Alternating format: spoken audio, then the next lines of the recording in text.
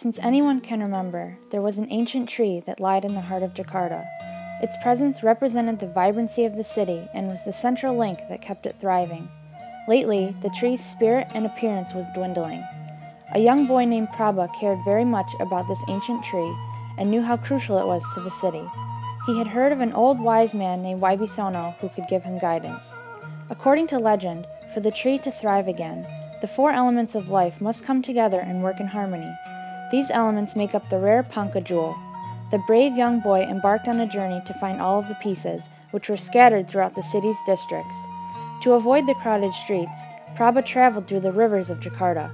As he returned from his enlightening journey, he met the old man with the four elements. Wibisono revealed a necklace from his tunic. He added each piece to it, and with the last one, Wibisono was enveloped in a ray of light and returned to the ancient tree. All was good again in the spirited city of Jakarta.